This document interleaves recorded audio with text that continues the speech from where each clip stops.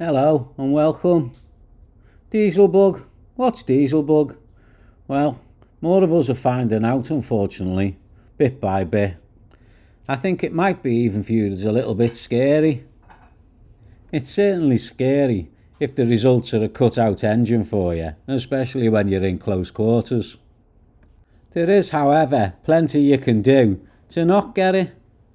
I think it's probably easiest if we start somewhere near the beginning. In the diesel tank. This is a diesel tank. Let's add a fuel supply to the engine. Let's have a return back to the tank to leak off air. Let's add a means of filling the tank.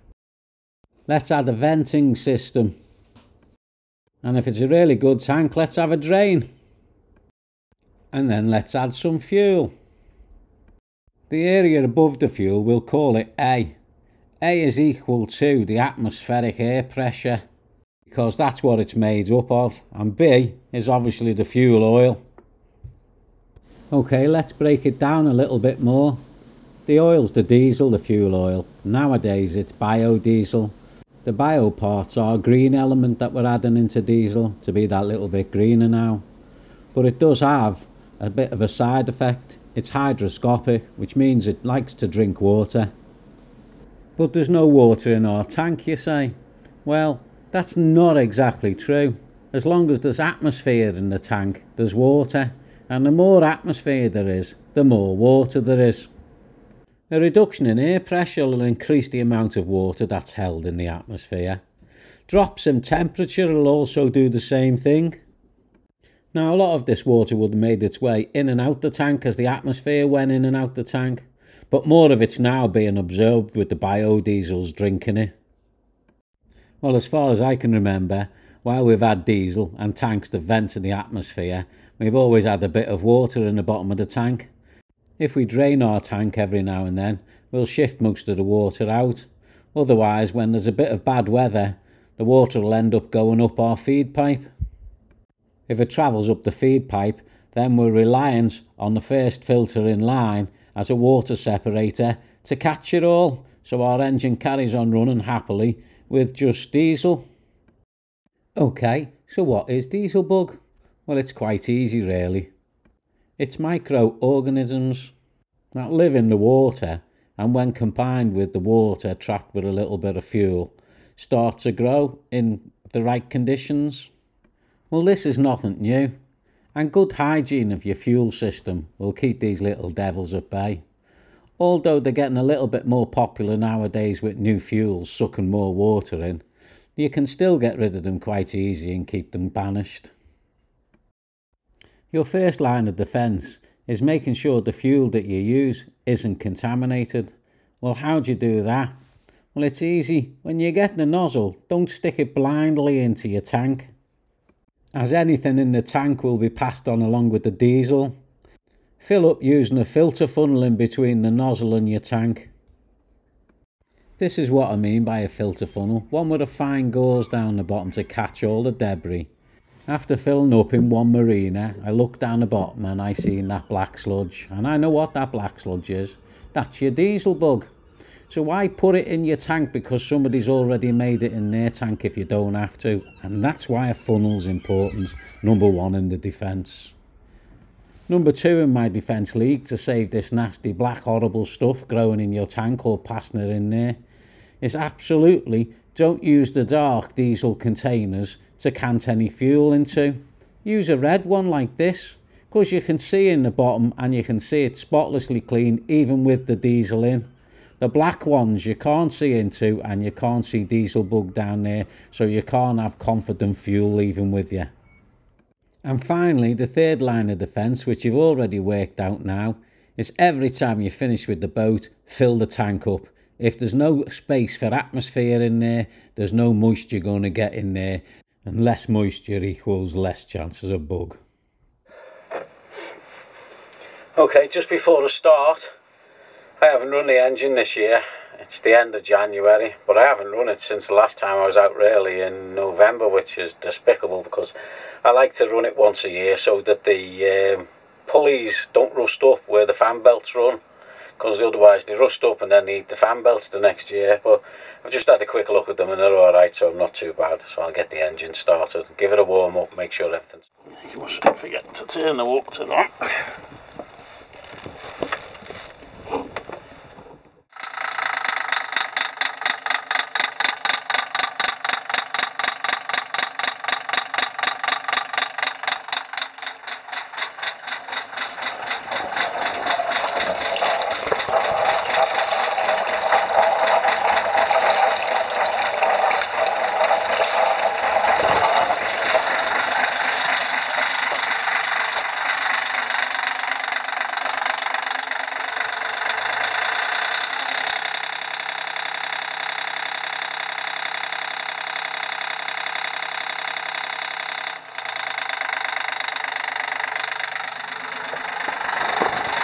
I'll give it a minute to warm up and then we'll stop it and do some winter servicing.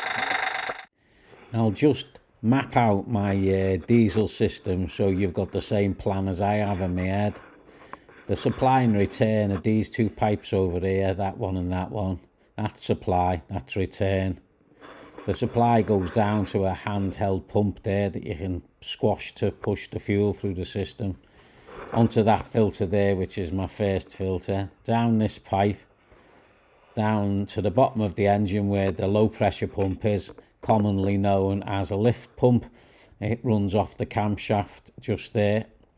That then pipes round a little small rubber hose to the engine filter, which is to protect the diesel pump, which is next in line just there, from any debris that could come from the first filter or from the pump itself, and then up to the high pressure pump, which is down there along those hard lines, and to the injectors along there. And from the injectors on the last injector at the end over there, you can see that rubber pipe there, one there coming off, meets the supply pipe, and then they go back to the tank. That's a rusty outlet pipe, and that's a starting to rust inlet pipe on this filter that I'm not quite happy with. So I'm going to use this, my filter extraction tool, to take it off. But first I need to get to these little taps down here, those two red devils, and turn them across so that they shut off the supply and return to and from my fuel system. And then I'm going to replace my old filter housing with this new little devil with a window in it so I can see what's going on in the world. Okay, fuel taps are off. Let's get the filter off. They seem to go so tight, filters, when you've been on for 12 months, but you only have to normally give them about half a turn and they're ready to come off. See, that feels plenty free now, so it's just a case of taking the tool off and spinning it off with my hand. I then normally stick a plastic container underneath to catch the diesel and the filter, of course, and that way you can see what was in there when it all comes out. And if there's anything really nasty sitting around, it's normally sitting on the top of the filter. If there's any bug got to the filter, it's normally resting on the top of the filter.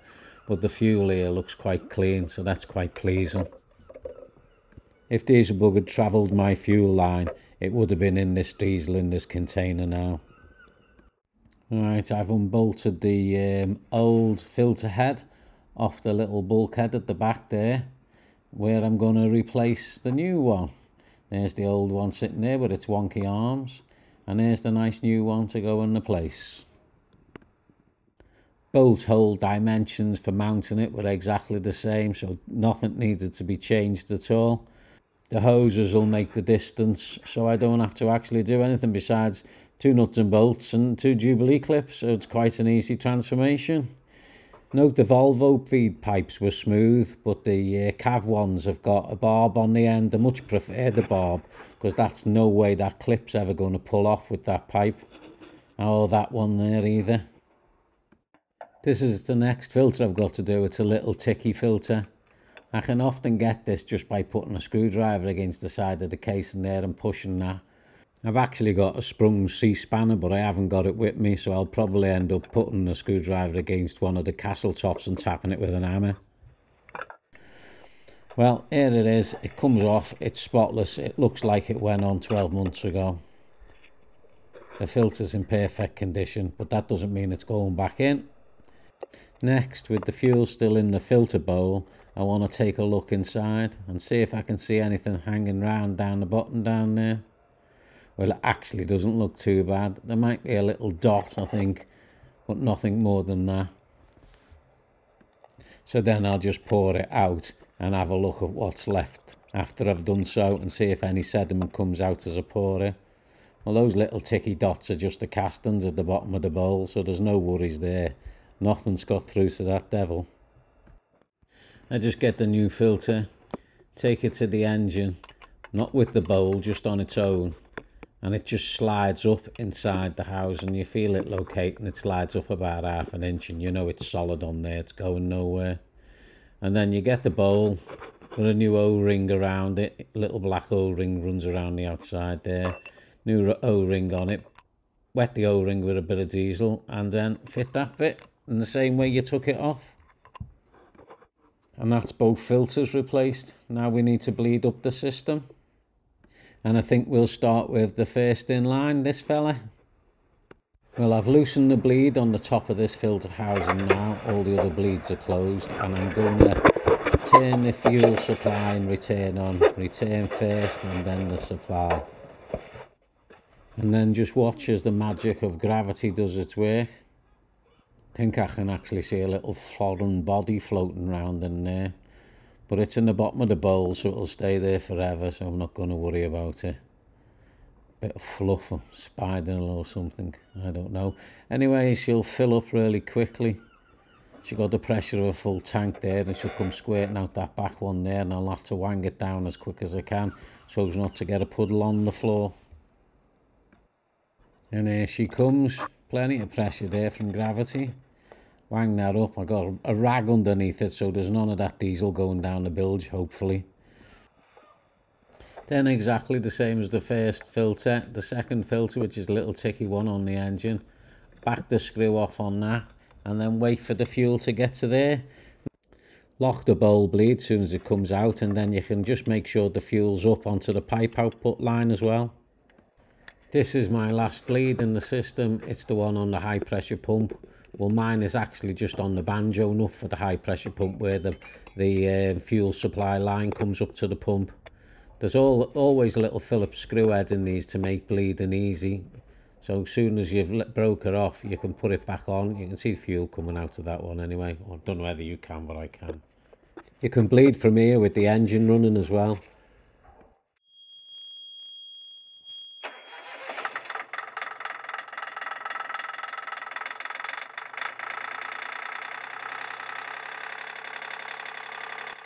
It's a good idea after you've played with the fuel system to let it run for a good ½ hour before you think about taking it out of the dock or wherever you are, just in case there is any problems. You need to go around all your lines now and make sure that they're all bone dry as well.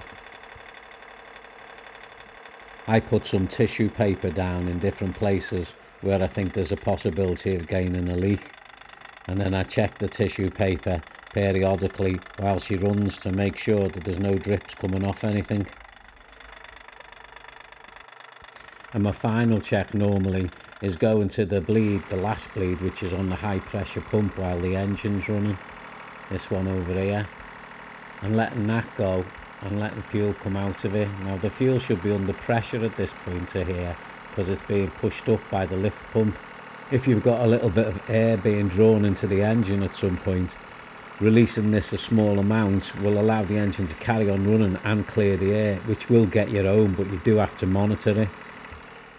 The last thing I want to do is take a bit of diesel out of the tank, from the drain of course, to see what's down there, see if there's anything that's really nasty.